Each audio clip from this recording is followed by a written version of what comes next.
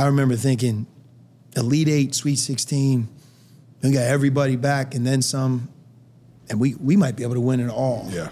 And that was the feeling in the locker room. Yeah. For sure. And I feel still to this day, and it's been a long time, feel horrible that I left. This is the Sean Miller Podcast, presented by Deer Park Roofing. Now, here's your hosts, Paul Fritchner and Adam Baum, with the head coach of the Xavier Musketeers, Sean Miller. Welcome into another episode of the Sean Miller Podcast. Paul Fritchner, Adam Baum, the head coach of the Xavier Musketeers, Sean Miller, and to my right, Kenny Frease. Kenny, it's great to see you again. You played for Xavier from 2008 to 2012. You scored over 1,000 points in your career. You went to the Sweet 16 three times in a Xavier uniform, an illustrious career here as a Musketeer. It is great to have you back here at the Cintas Center.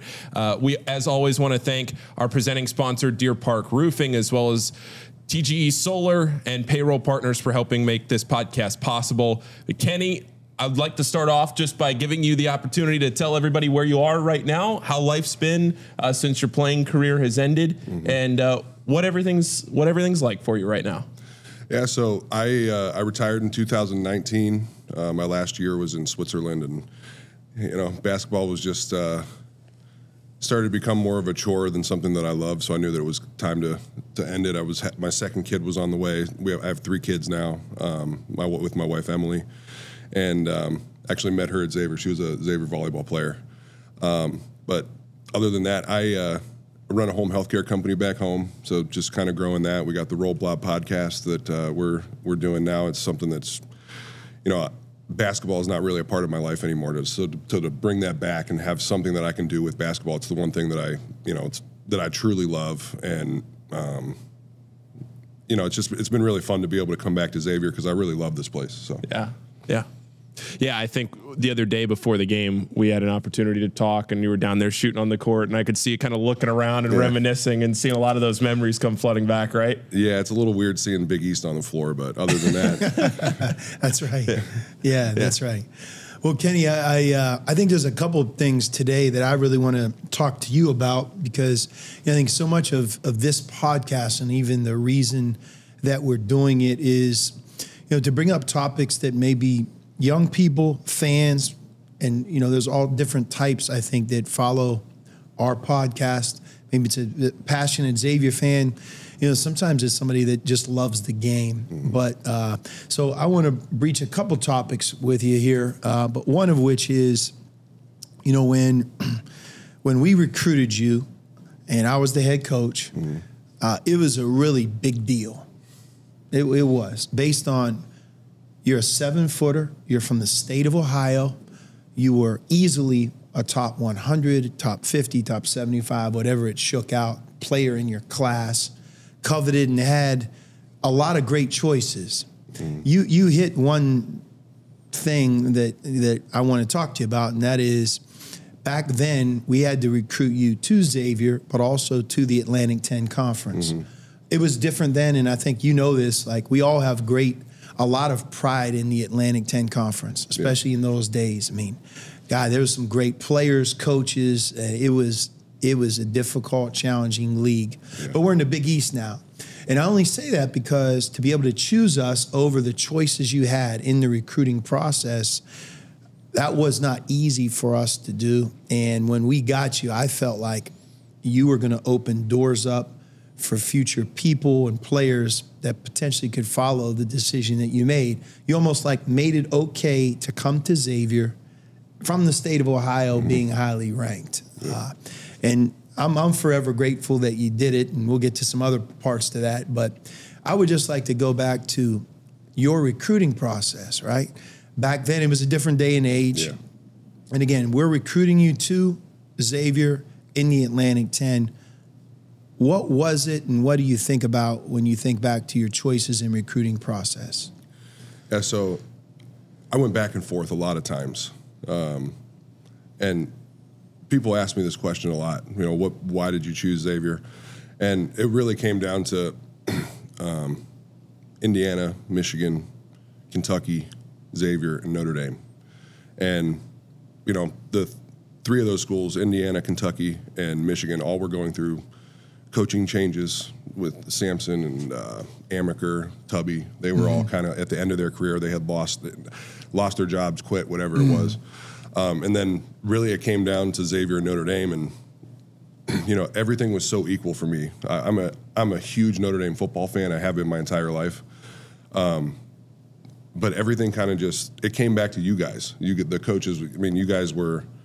I can remember my mom telling the story about how I was thinking about committing to Notre Dame, and she called you and she was like, "You need to talk to him." Pick it up. And but it was like there was so many things that were so equal about Notre Dame and Xavier in my mind when I was being recruited, and the God's honest truth is that it came down to the fact that Xavier was a shorter drive for my family, and it's a really stupid reason, but that was at the end of the day, that was the one thing that was a little bit better in my mind. And then, obviously I had a really good relationship with you and Coach Mack through the whole recruiting process. And that was really the reason for all of that, because it was a very personal recruiting process, more so than most of the other schools. Yeah. The way recruiting was then versus how it is today, and even a couple of years ago, it's changed so much. I think back then, there was tremendous value in being a program or a head coach that was in early, in your gym first, making the introduction before everybody else, even as simple as who is the first scholarship offer, and to be at the front of the line. If you're us, in some ways that was our strategy. We're going to get to know Kenny and his family better than any program. We're going to allow them to get to know who we truly are. And he's not going to pick a building or the Cintas Center over the other arena, because sometimes, as nice as it is here, they have nice arenas as well. But at the end of the day, we're going to really get to the point where we're going to be family with family, where you feel comfortable, your mom feels comfortable. And when I think back to your recruitment, from my perspective, it was textbook from that, and that we made you a priority. We never wavered. We showed you our undivided attention. And look, that doesn't mean we're going to get you, but I do believe that, and you just said it, like that won out. And I think that's when, for me, that I would have enjoyed recruiting the most, because that's when it was really about the people, the relationships, time spent, and you get a lot of credit for that, And I think back to your family and your recruitment often when I think of how it once was. Yeah, it was definitely a different time. I mean, I know, everything was so much stricter with how we could be contacted and all that stuff. And I think about that sometimes, that what a different era that was, and just how crazy it is that was even a thing, because now it's just, I don't know what the recruiting process is like now. Obviously I've been out of it for a long time, but to see the contrast between then and now is pretty crazy.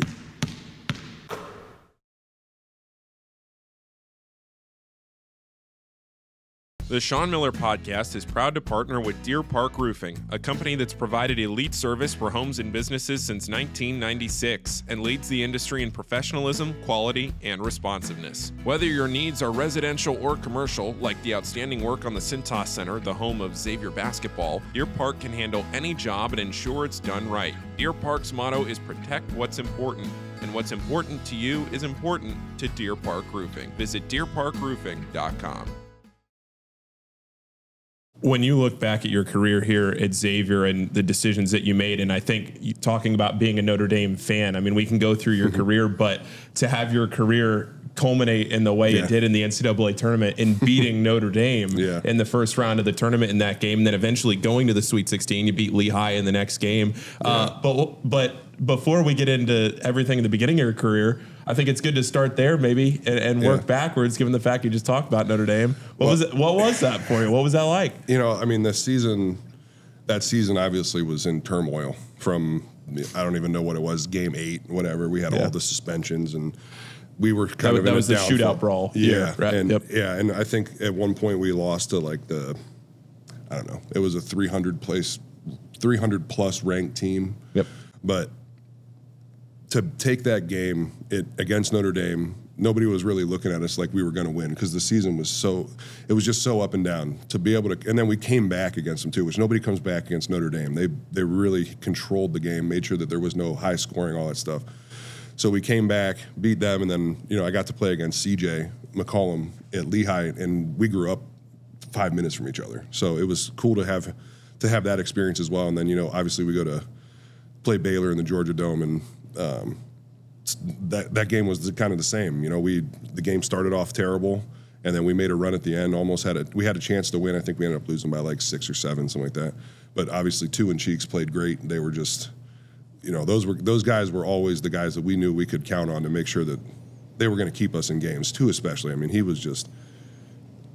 You always felt confident walking on the floor with Two Holloway, and so I didn't care who we were playing. I felt like we had a chance to win. Yeah. And I think one of the things that I was illuminated by in preparing for this was just what a great career you had. I think you won 100 games in a Xavier uniform, 4 NCAA tournament appearances, 3 Sweet 16s, and you just touched on it previously, but it's certainly not fair. But I am wondering, what does it feel like that a lot of people remember you for this moment that really was not, you did nothing wrong, and it's this thing that is followed you. Yeah, I think that people outside of Xavier remember me for that, and then there's people at Xavier that probably remember me for some other things that maybe aren't great. But I definitely still, when I come back here, I still feel that people have a respect for the time that not just for me, but for the time that I had here, our whole group of guys. So, and that's why I love coming back, and last night or 2 nights ago coming to the game, and it's just great. The interactions with the fans. I got to see Amy and all that. Mm-hmm. That was awesome. She came up and said hi to me, and then at one point she looked at me and she was like, "Can you let these guys know they're on their home court?" It's just awesome coming back here. I have so many memories, just, and the locker room's so different. Everything's so different. From the court to the behind the scenes, the weight room, training room, all that stuff. It's so different. But when I walk, that's the way I was. The way it was when I was here is still the way that I remember it. And so when I see it now, it kind of feels weird, but obviously it's much better. It's just, for me, it'll never be better than the locker room we had, the weight room we had. For sure. So, yeah. So I think a really big topic in college sports is transferring, and also the impact it has when a coach leaves. Yep. So I'm going to talk about leaving here and, the emotions of it. And so we go back to the recruiting process. At that point, I would have been the head coach at Xavier for 3 years. So when you were a senior in high school, we were in our 4th year, and you could see that we were building and really becoming something special. We had a great group. Yeah.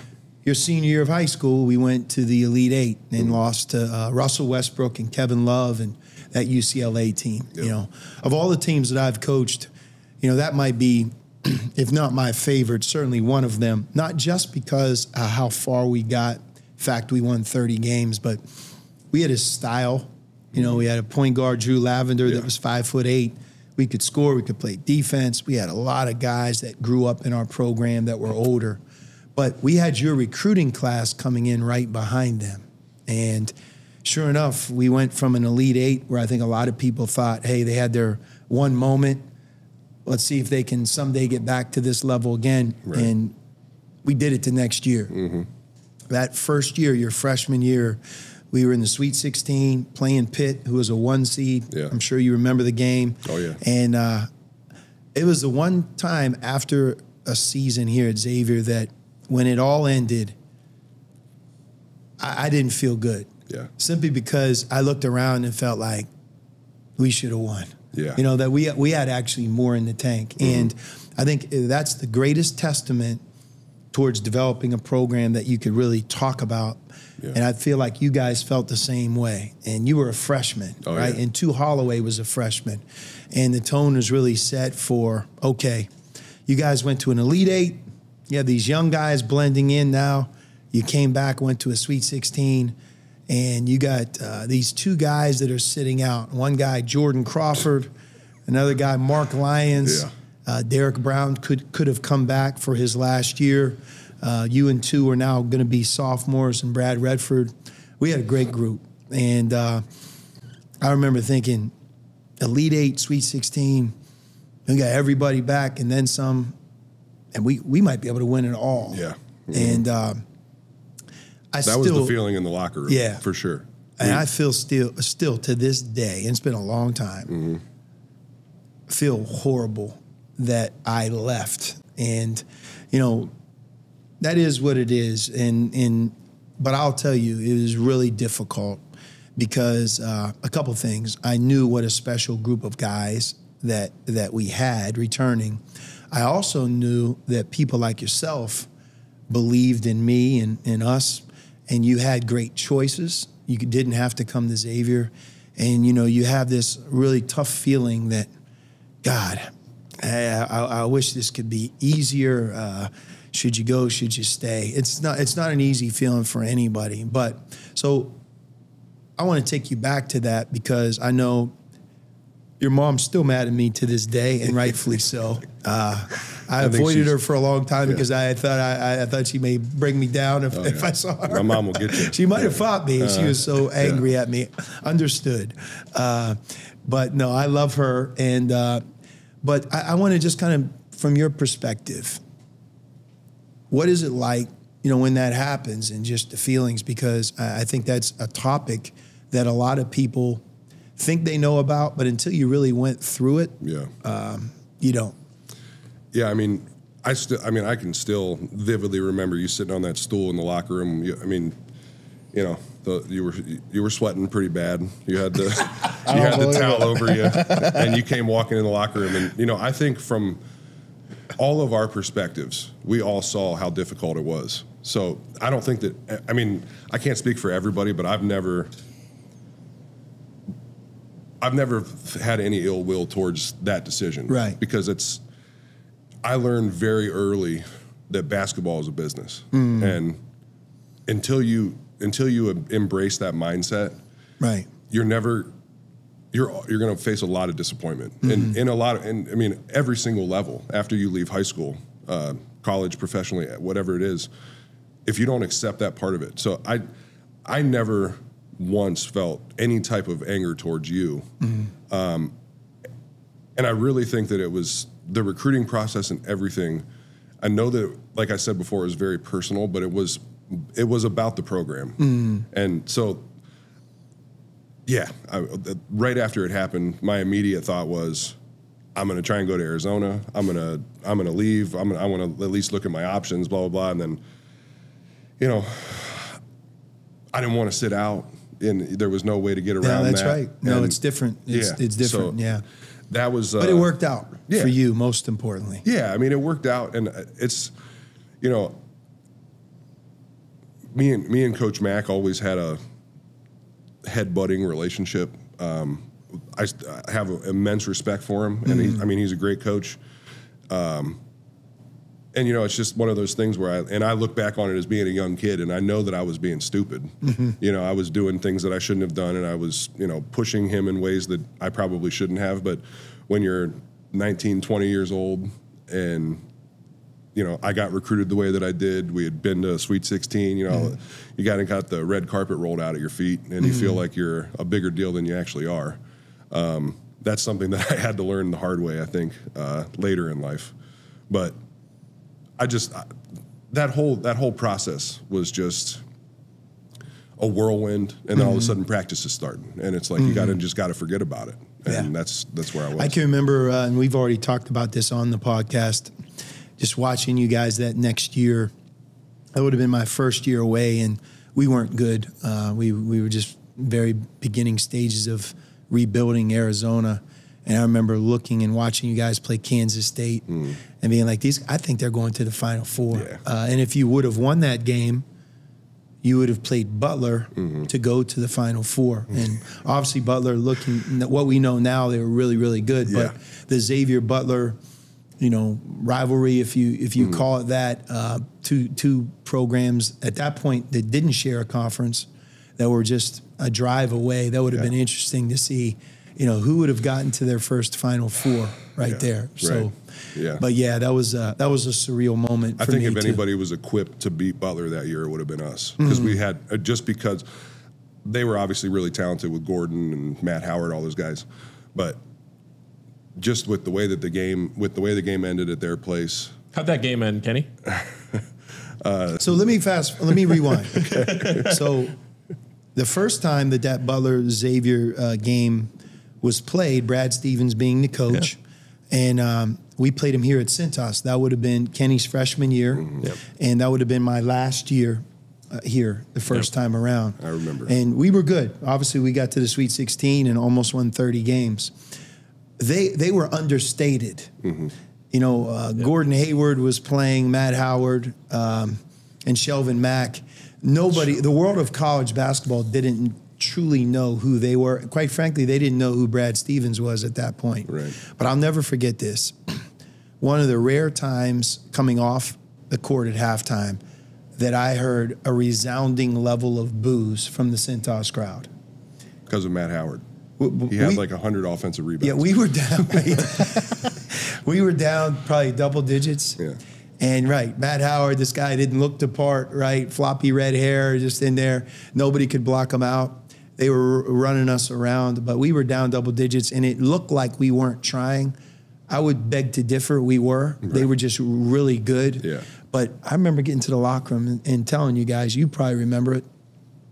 They're booing you. Mm-hmm. They're booing us. They're booing, we're all in this together. They should be booing us, right? Mm-hmm. You're letting these guys and no one goes. And I looked at Derek Brown, I said, Gordon Hayward. I don't even know where's he from? Like, who is this guy? I mean, you making him look like an NBA first-round pick, Derek Brown. Like, what's up? Are you gonna try the second half? I mean, whoa. And Derek and I've actually talked about it many times. Yeah. He remembers, like, Gordon Hayward, he's pretty good. He was pretty good. But they came out, they beat us. Mm-hmm. And they beat us really from start to finish in that game. So I left, and I was at Arizona, and I knew that the return game was at Butler. So go ahead. Well, just real quick, one of the things that sticks out in my mind about that game is that Matt Howard got his own rebound when he was shooting free throws twice in that game. Yeah. And I remember it like it was yesterday because of just the film session after the game was. I mean, because we used to have to run up downs for every time we didn't block out, all that stuff. And that day it was like, for a half hour after practice, everybody's got like 50 up downs. Like it was nuts.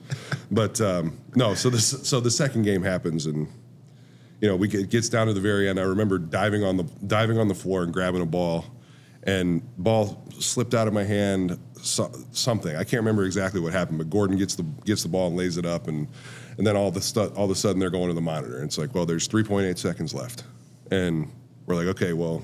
So obviously we're going to get 3.8 seconds. The refs go stare at the monitor, and they're just, I mean, it seemed like 20 minutes they were looking at it. And all of a sudden comes out, the guy says, game over, and just runs off the court. And we're like, what do you mean? He was like, well, it was exactly 3.8 seconds that they had stopped the clock. So we're just taking the rest of the time off, game over. The ref just ran off the floor, and we're like, I mean, Tu's standing at half court took his jersey off. He's just like running around. I mean, it was just madness in the whole place. And then, I went through and... We'll stop right there. Yeah, that's good. There's more to that story. Your hydration levels took a hit after the game. I'm sure that story will come out somewhere, but it's not like people don't know about it. No, I'll never forget the look. I feel bad now. At the time, I didn't feel bad at all. But just like, I can still see the managers from Butler, like plugging up the hole on the wall with like towels, and it was Mario. And I mean, Mario's just the way he talks. He's just, I can't swear on here, but the way that Mario talks is just like, Jesus, guys. And, but that was, what a crazy game.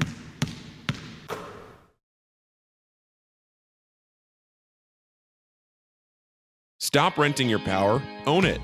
TGE Solar makes it easy to purchase solar panels for your home or business so you can take control of your monthly electricity bill and start saving today. They'll help you find the best solar system to meet your needs, and their expert in-house installation team makes the process seamless. They're proud to be based in Cincinnati, family owned and operated by a Xavier alum.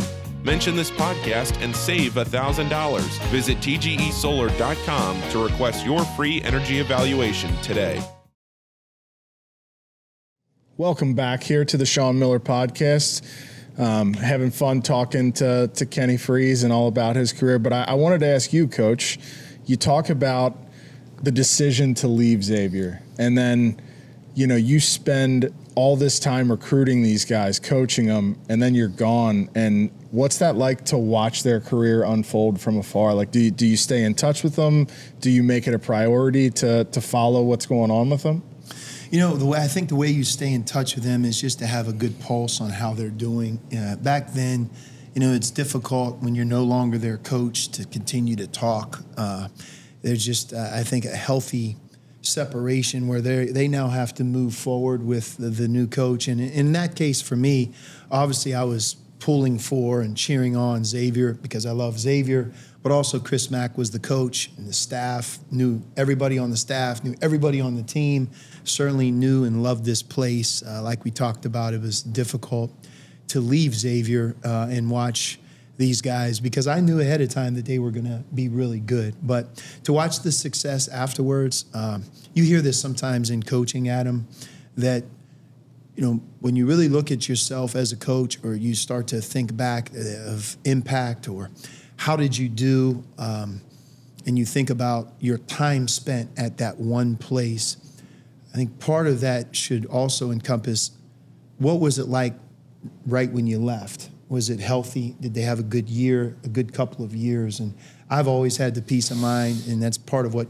kept me going, is that when I left, they went on to do just amazing things. I mean, you talk about Kenny. He played in one Sweet 16 his freshman year when I was the head coach, but he went to 4 NCAA tournaments and played in 3 Sweet 16s. So this program was off and running.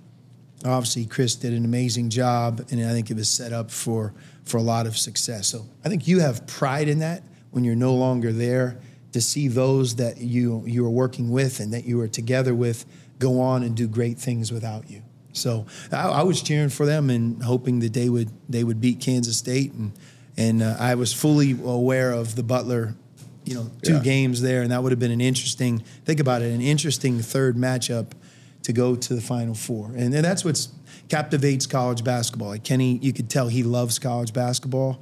Trust me, part of his love for this game is how much the NCAA tournament means to players, the experiences, the wins, the highs of the wins, and that just incredible crushing feeling when you lose and it's all over. And that was another thing that I wanted to talk to you about, Kenny. You know, the experience of playing in 4 NCAA tournaments, getting to the second weekend, Sweet 16 level 3 times. Mm-hmm. You know, when you think of that, I mean, I always feel this way. When you do it, it's a forever moment. You have it forever. Like last year, when we got to the Sweet 16, I would tell like Nunji and Kunkel and Sule Boom, this is something you'll remember forever. Yeah. You'll never have to be reminded who you beat, where you were, and I would just give that to you. What are your feelings about your time in the NCAA tournament? There's just, it's like a different feeling in the air when you walk into an NCAA tournament game. You see that blue, and it's just, you walk on the court, and you play with those Wilson basketballs. I don't know if they still do that or not, but, and you know, I used to love a lot of people hated the Wilson basketball, but I loved it. It was really grippy. It was good. But I just remember you walk into that gym, and it's just, for the most part, not your fans, because your game's coming up next, and they're going to start filing in, and depending on where the game is, how many people are actually going to be there. But just the feeling of you wake up in the morning and you watch basketball all day, and then you go through and you do your walkthrough and all that stuff. You go to the game, you play, you win, and all of a sudden there's only 32 teams left playing, right. And then you play again, and all of a sudden there's only 16 teams left. And when you get to the Sweet 16 like we did, it was like a wall that we just couldn't break through. But you get the feeling like once you've made it there, that you can make it to the end. Mm-hmm. And that was that was always the feeling for me, was just like that. There's no better. I mean, we were just talking about it the other day that like the NFL is the greatest product, I think, sports wise, but as just an individual event, I don't think there's anything better than the NCAA tournament in all of sports. Mm-hmm. And I mean, I don't want to cheapen it at all by saying like the way that college basketball was when I played was so like you had your group of guys and you had to make it work with that group of guys. Right. And like, you know, it's one of the hardest things to do is to bring together a team. And like we talk about it all the time on our podcast about what you've had to go through this year, putting together 10 guys that have never played together before and how difficult that is. And, you know, the NCAA tournament it's just the thing that you can show that made your work. How about the police escort? Yeah, right. The police escort is like, and you know, that you feel like the president, man. You're rolling through like Atlanta in rush hour and you're just flying down the street. Any player that I've coached that's been in the tournament and usually takes a Sweet 16 appearance before you really have that police escort. Yeah. But when you have it, that's when you're like, wow, this is really serious. Yeah. And I mean, there's cameras on you everywhere you go. It's just, man. Yeah, it's awesome. If I had a chance, that would be the one thing I would want to do again if I could, is play in the NCAA tournament. That's just like, there's nothing like it. Yeah, nothing. I totally agree with you, and it's obviously the thing that I think we all love about the game. Yeah. Well, and especially for you, Kenny, and the games that you played in, and you look back at the Kansas State game, and that's a game that I think every Xavier fan that is listening to this podcast would think is one of the most memorable games that sticks out. And I know it didn't turn out the way that you would hope it would. It turned into a double overtime loss. Right. But with Gus Johnson being on the call of that game and what Jordan Crawford was doing, to Holloway stepping up and hitting 3 free throws at the most crucial moment of the game, so many memorable moments there from that one that, again, I know it resulted in a loss, but does that game stick out in your mind as much as it sticks out in everybody else's mind? Yeah, for sure. And, you know, just briefly about the game, when those guys were shooting those shots to go to the free throw line, like, I wasn't even nervous. Jordan pulls up from 10 feet behind the 3-point line. I was like, that's going. I've watched him. I played open gym with him all summer. I watched what he did to Dez. Dez Wells, when he would walk over half court and be like, when have you seen this before? And he would just pull up from a foot in front of half court, and we're all like, yeah, Dez, you got to guard him. Right. You know, and just that kind of stuff was just guaranteed. I knew it was going to go in. Like you said, the game didn't end the way that we wanted it to, but it was just an incredible game to be a part of. And talk about the right person at the right time. Gus Johnson being on that game you couldn't ask for a better, maybe John Fanta. No, we don't need to feed Fanta's ego. His ego's too big. We may have to cut this part. But yeah, it was that's all the games though. The Pitt game. I mean, I remember Coach Whitford. I think he was like, he's going to come down, he's going to take 2 dribbles, he's going to go between his legs, and he's going to pull up and shoot it. And it's exactly what he did. Yeah. Makes the shot, you know, Derek Brown's heel touches the ground, and, they get the ball back. But that Pitt game in particular, I remember you guys hyped up, not that he wasn't a good player by any means, and is a good player, but Dwan Blair, you guys, you guys were looking at me like, this is your time to come out and show people what you are, blah, blah, blah. You're just a freshman, you got to come out. I think I had like 6 blocks in the first half. And that game, I just loved being a part of, almost winning that game, putting ourselves in a position to win the game, just having that feeling. Do you remember who we would have played if we won? And again, Pitt in that year was the 1 seed. They might have been the number 1 overall seed in the tournament, and really I think they would say the same thing on their end. That game could have gone either way 10 different times. I mean, you're right. Derek stepped on the line. To this day, I'm still wondering why. It was almost like he ran a loose ball down with nobody around, and all of a sudden, it just happened. Yeah. But again, back to the tournament, those are the little things that a lot of people are like, how do you remember that? You can't forget it. Yeah. But if we would have won, we would have played Villanova, and at that point, Jay Wright was the head coach. They had not gone to a Final Four yet. So that was, I think, Scotty Reynolds and those guys. Yep. We would have played them in the Boston Garden. Yeah. To go to the Final Four.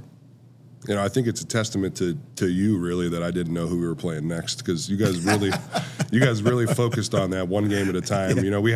We always talked about like the 14 tournament. Yeah. But it was just about that one game in front of you, one foot in front of the other, get it going. We still do that, and I think it's a great way of looking at the tournament. Coach K could have been his model. I've heard him talk about it before, but I know it's always worked for us, and that it takes away the huge mountain of God. There's so much going on, and how do you get to a national championship and Final Four, and you just say nope. It's about one thing. This is the Greensboro tournament. Yeah. And if we win the first game, or the winner of the first game between us and Kennesaw State is going to play the winner of Iowa State and Pitt. That was our bracket last year. Nothing else matters. Yep. And the reason is that if you don't win the first game, you don't play the winner of Pitt and Iowa State.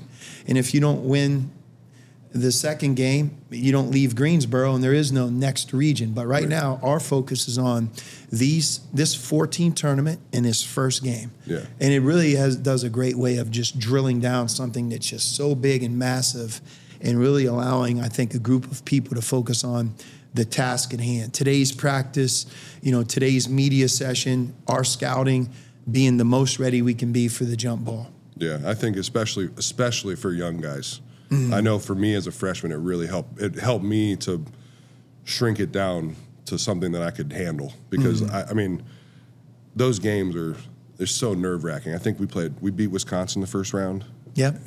And I remember going to the I may have been talking to Adam about it a couple nights ago.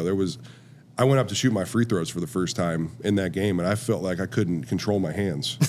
Like I went up, banked the free throw in, and I started laughing, and DJ looks at me, he's like, "What are you laughing about?" And then the next one just barely touched the front of the rim because I overcorrected. But those games, people will never understand until you're in that moment how nerve-wracking the game can be, and being able to boil it down to, we got this game in front of us, stop looking ahead, it's a 4-team tournament. Like, that was really helpful for me as a freshman especially. So I would also tell you this, Kenny, like when you look at the tournament in today's world, 2023, 24, and beyond, keep a couple things in mind. That when you see that really young, talented team, in some ways, the anxiety in what you just described, regardless of, these are really talented players, that anxiety is still really prevalent with them if they've never been in a tournament before. Yeah. And I think when you talk about parity and upsets in a tournament, that's why the seeds to some degree aren't as meaningful today as they once were, because, you play a veteran-laden team, seniors, juniors, guys that have been in the tournament multiple times. How about this? Guys that have advanced in the tournament multiple times. They don't see the NCAA tournament nearly the same way as that person that's never been in it before. Mm-hmm. That hurt our team a little bit last year. Although we had a group of older guys and a very talented roster, the climb to actually making the tournament was so big, and now you're in it, and now you're reminded, like, oh, man, you mean to tell me we could be out of this thing in 2 hours? Yep, you can. So the next phase is to be ready, and that anxiety has to leave you, and you have to do what you do, and be the team, and I think the player that you're capable of being. Not as easy for that first-year player. No, not at all. It's easier for some guys than others. Yeah. I think to step into that, his first game, Two's just always been the ultimate pro. He was, the way that he prepared for everything, he didn't ever have any reason to be nervous about anything, and he never was. Yeah. And so I think it's different for some players, but you're exactly right. I know for me, and I'm sure for Brad, it was like that, and Brian Walsh too. But it's rough. That's a tough first game, I'll tell you that much for sure.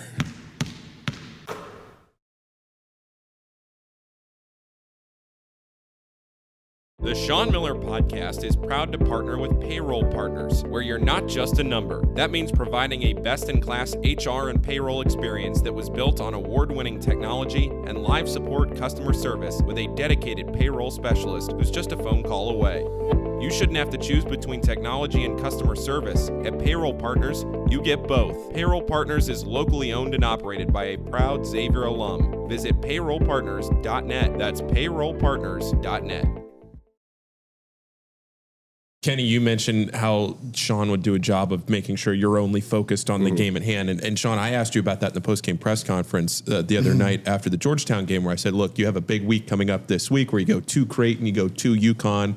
And your answer was, well, Paul, they're all big weeks. You're in the Big East. Every game's a war. Yep. You can't take 1 week separated from another week just because of the name on the front of the jersey. Yep. And now playing here in the Big East versus, Kenny playing back in the A-10 and the 5 straight A-10 championships, and now seeing where this program is here in the Big East. Not necessarily to take away from the A-10, but more so to see where Xavier is at this point, and the job that Sean is doing here with focusing each player in this group on one game next to the next. How important was that for you, and focusing one game at a time?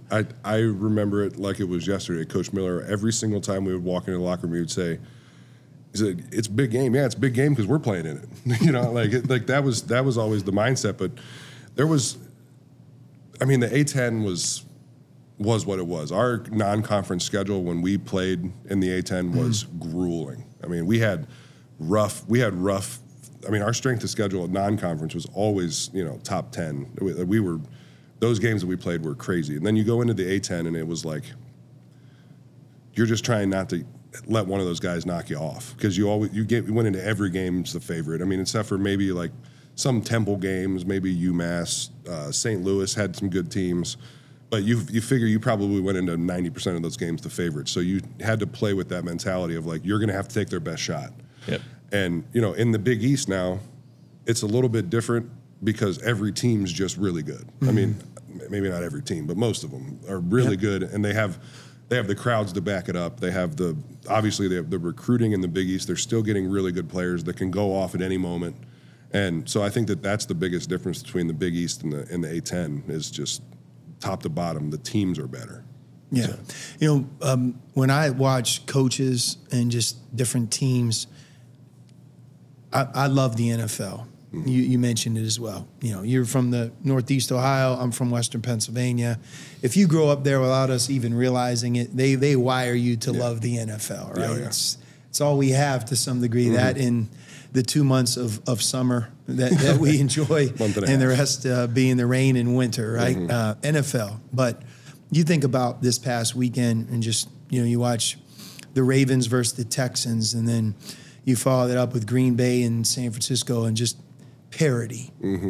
It's what captivates you as a fan in the NFL. It's like there's only a couple teams that are out of it. Everybody else, not only are they in it, but once the playoffs begin, it almost seems like, man, the separation is a turnover, right? An injury between one team and the next. The Big East Conference in basketball right now is like that. Yeah. This past weekend, you have games, a triple overtime game between Seton Hall and Creighton.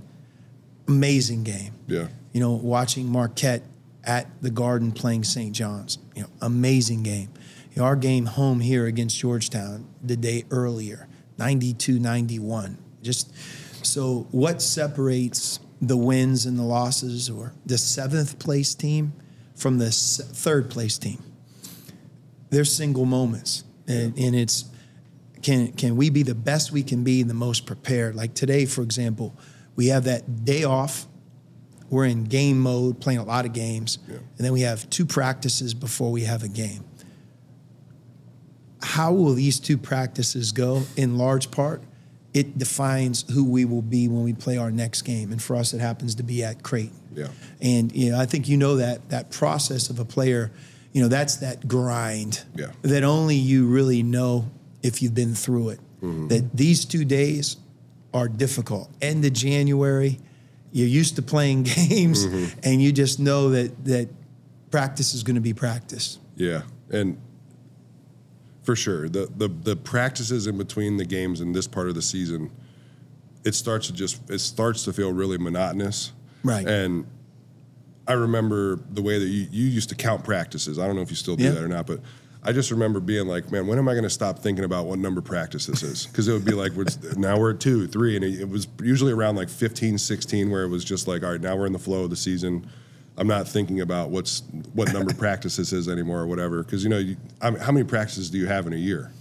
No, it's really between about 95 and 110 or 105, give or take. Yeah. And when you start that first practice, you're like, man, I got 95 of these things. So, yeah, as a coach is the same. Like, we're at about 70 right now, so you use the term monotonous. Yeah.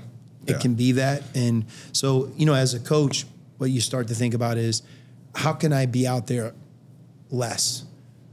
How can I shorten it? And if I do, what do I give up? Can my guys stay mentally and physically fresh and sharp by us doing less? And then, I know it doesn't feel like they shrunk, but they did. Oh, no, they definitely did, because we used to, our practices in the beginning were every bit of 3 hours. And then by the end of the year, we were going hour and 15, hour and a half. I definitely felt the shrinking of the practice for sure. But I think that a lot of that comes with the guys that you have, the leaders that you have and things like that. Like, we never really had a problem with any of that because of the guys that were on the court. I feel like we were able to stay focused in a way because of all of the experience that we had, especially in my senior year. I mean, we had 4 or 5 guys that had been to 3 tournaments already at that point. And so we knew what we needed to do to get the job done. And I guess it would just depend on the team whether or not you got to keep those practices long or not. Yeah, so and you really, what you talked about without realizing is just, people use the term culture. Yeah. You just almost described it from a player's perspective. Yeah. This is what it is. This is how we do it. No one has to explain to me why, because we're trying to win. Yeah. These are our goals, and we know that in order to get there, this is the process we have to follow. And I'm here to help everybody get there. You know, it's just, and that's really what was here for so long. Just talking about culture, I know it has a lot more to do with the X's and O's and stuff, but the one thing that I really missed when I started playing basketball overseas was every coach has a different philosophy or like how they want to play defense, if they're going to change their defenses for different teams or how they're going to do it.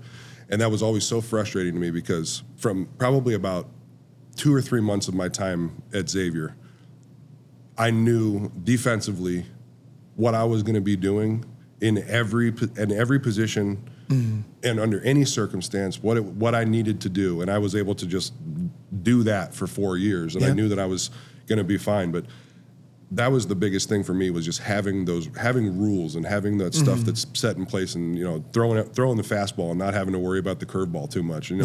That was our way. That's the way we did things. We made sure we imposed our will on people, and that was something that I really appreciated about Xavier looking back, that I didn't ever get as a professional, because it's just not the way they did things. So, Kenny, I don't know if you remember this, but we'll rewind the clock a little bit.